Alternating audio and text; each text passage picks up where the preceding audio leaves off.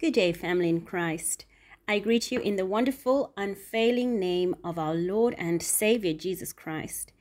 Today's devotion is taken from Matthew chapter 12, and I'm going to read from verse 17 to 18. And it reads as follows. This was to fulfill what was spoken through the prophet Isaiah. Here is my servant whom I have chosen, the one I love, in whom I delight. I will put my spirit on him, and he will proclaim justice to the nations.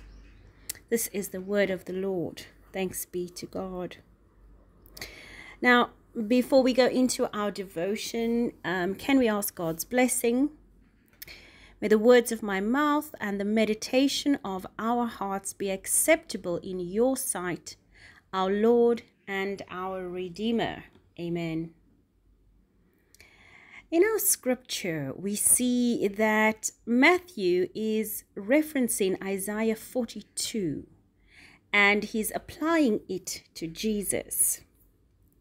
Now, the passage begins very much like what God said from heaven about Jesus immediately after his baptism by John the Baptist.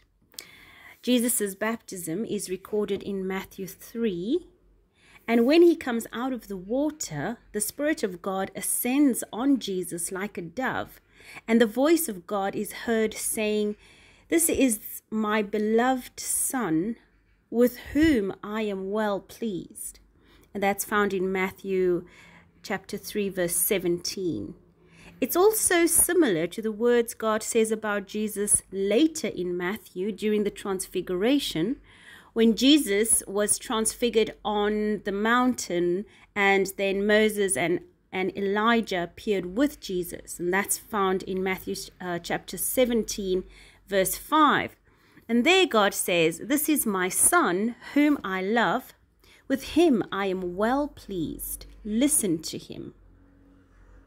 Now, centuries before that, Isaiah quotes God as saying, "Behold, my servant, whom I uphold, my chosen, in whom my soul delights." Now, the word translated as servant in Isaiah can also be read as son. So we see that Jesus is both God's son and God's servant, in that Jesus obeyed God without questioning in going to the cross. The second part of this verse also fits with that moment just following Jesus' baptism, where the Spirit of God descends like a dove and came to rest on him, and that we find in Matthew 3, verse 16. So Isaiah quotes God as saying, "I will put my spirit upon him." And then the last part of the verse speaks about the work that Jesus was sent to do. Jesus was sent to proclaim justice to the nations, right? But Jesus first came to proclaim the good news to his people, Israel, and soon after, his followers would then take the message to all the world. Now, as I was reading the passage for reflection, I was asking myself some questions, as I always do when I read the Bible. My first question was, what can I learn about God in this passage? And then the second question was, what can I learn about what God wants me to do? So, in answer to the first question, I learned that God saw Jesus not only as a son, but also as a servant. Now, that kind of sounds weird because, we don't want to be servants. We want to order servants around, basically, right? But when it comes to the kingdom of God, we should all have a servant heart towards each other. If you just think about Jesus at the Last Supper, Jesus washed the disciples' feet. Although Jesus was their rabbi, their teacher, they followed Jesus, yet Jesus chose to do the lowliest job and wash their feet to show them how they were to treat each other for the rest of their lives. And that was to serve each other. So in our passage, we see that just as Jesus is God's servant, so we too are God's servants. We too should do God's work as servants. We should have a servant heart towards each other and obey God in a manner that a servant would obey a master. Of course, the major difference is that we know that our God will never exploit us. Our master is a loving God, a caring God.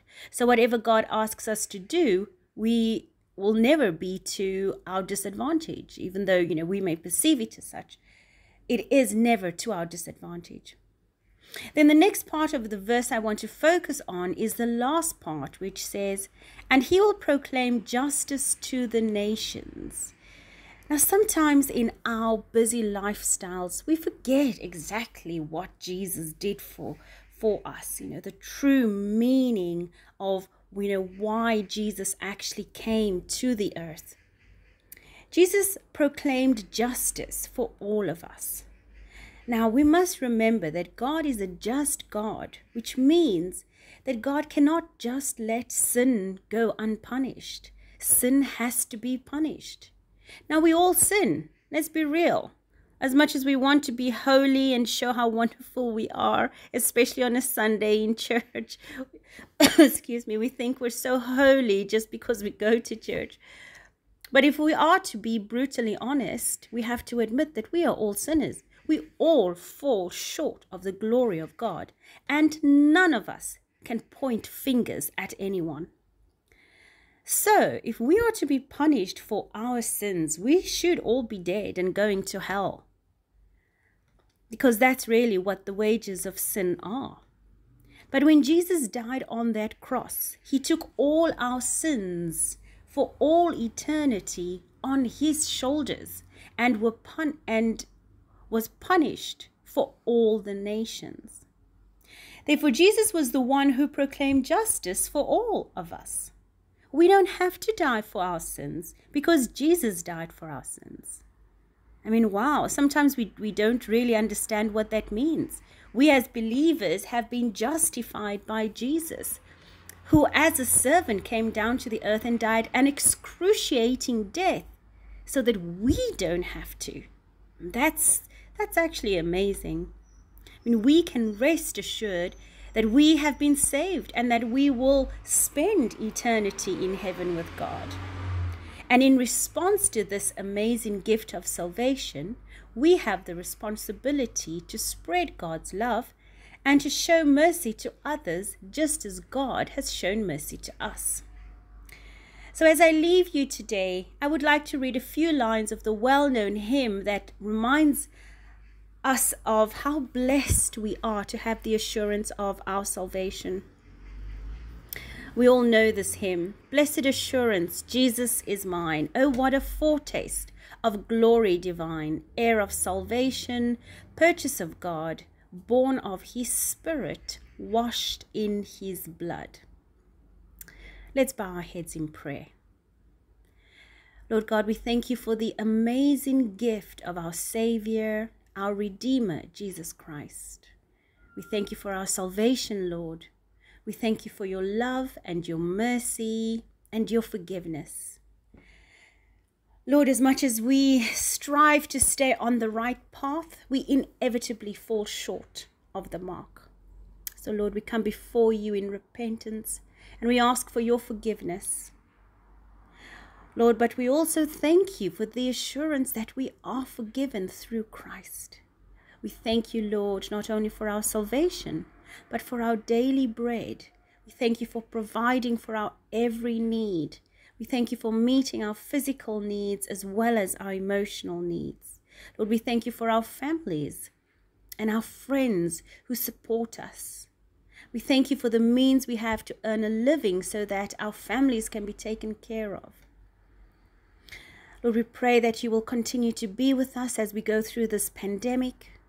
We ask that you will heal the world of the scourge, Lord, and that you will bring it to its final end soon. Lord God, we give you all the glory and all the honor, and we pray for all of these things. In Jesus' name, amen.